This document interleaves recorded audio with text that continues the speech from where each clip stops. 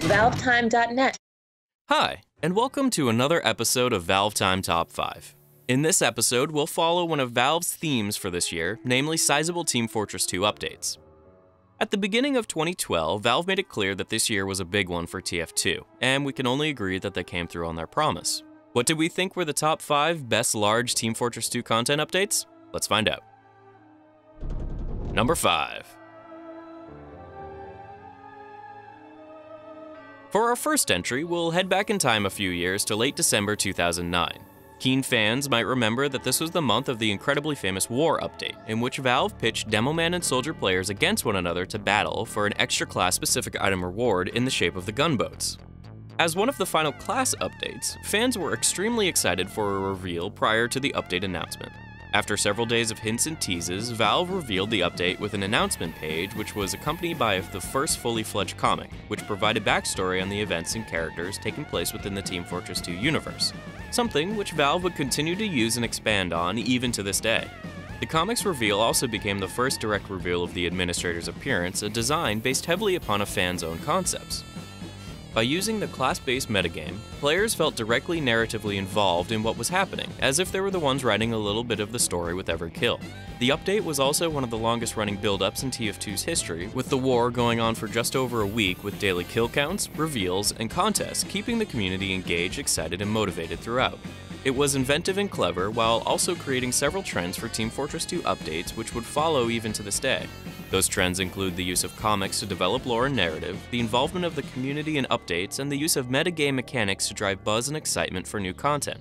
It helped to metaphorically publish Valve's rulebook on updates, making the War update number 5 on our list. Number 4. We thought this list wouldn't be complete without including at least one of the Halloween events, but which of the 4 is the most deserving? Well, in at number 4, we chose 2010's second Anu Hell Scream Fortress Haunt Dead Halloween Special as our choice. After 2009's small yet successful Halloween special, Valve massively expanded on the concept with the introduction of a boss character, significantly more loot, and another all-new map. While the first Halloween event started the trend, the Scream Fortress event set the mold for all future Halloween events to come by expanding on the original in a logical yet interesting fashion. With the introduction of new Halloween-specific items and the new Horseless Headless Horseman boss, the Halloween event felt truly unique, separate, new, and innovative in comparison to standard Team Fortress 2 gameplay. While it wasn't the biggest Halloween update by far, we feel the 2011's third annual Scream Fortress event was bigger in terms of content and loot. The basic redesigning of Viaduct and the not-so-scary boss really emphasized our love for Man Manor and its resident Skeleton Man. This year's Spectral Halloween special was once again an extremely fun and inventive update, yet we feel it lacked a lot of the polish and balance which the previous few updates had included. And let's not even get started on the rush yet still fun Wave 666 mode.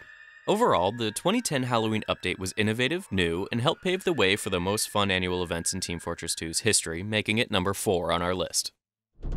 Number 3.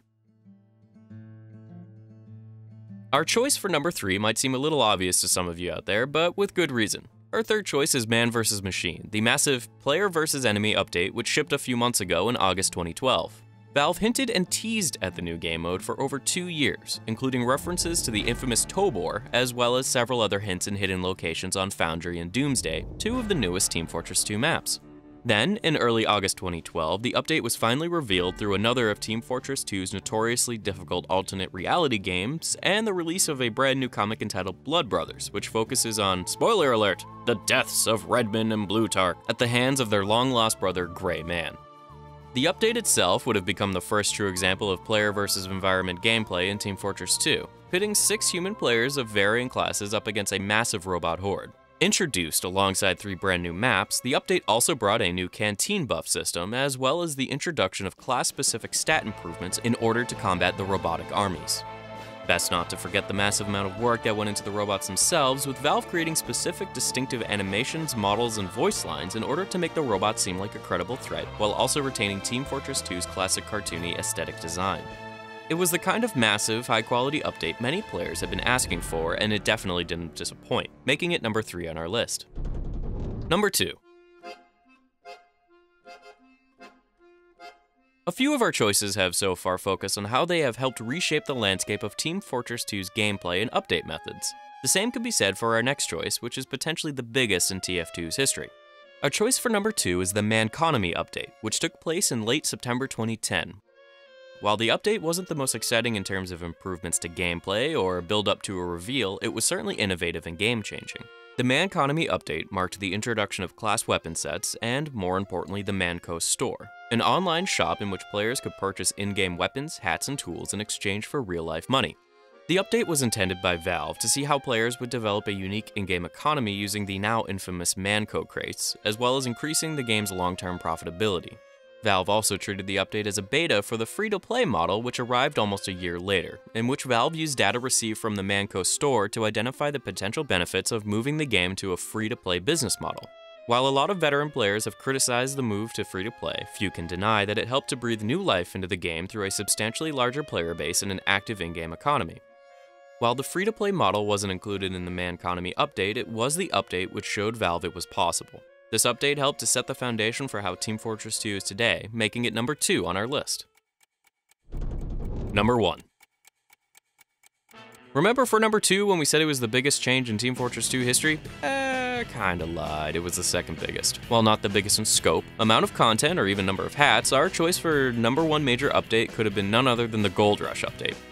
Yes, you heard me, the first one, the one from 2008. The Gold Rush update marked the introduction of the new game mode known as Payload, which has since become one of the most popular and enjoyed game modes in Team Fortress 2, along with Gold Rush, one of the most played maps in the game for obvious reasons. More importantly, however, was the introduction of class and event-specific achievements, along with the introduction of the original item management system. The update, while particularly light on content in comparison to most newer updates, paved the way for almost all updates to come, including most of the updates on this list. The item system currently stands as one of TF2's biggest features, while Payload holds strong as one of the game's most played and enjoyed game modes. The Gold Rush update was the one that started it all. If the War update helped to publish the rulebook for Team Fortress 2 update style, the Gold Rush update would be the author. The one update to rule them all, making it number 1 on our list. And that'll do it for another ValveTime Top 5 episode. Thanks for watching. Feel free to post your own opinions for this list in the comments below, as well as any ideas you might have for future episode concepts. Don't forget to head on over to our main site to get involved in the community. You can also check out our new partner site, Combine Over Wiki, the definitive Half-Life and Portal wiki, which we're now hosting. A link to the site is available in the description. Stay tuned for more ValveTime videos, news, and reviews coming sometime in the near future. Bye for now.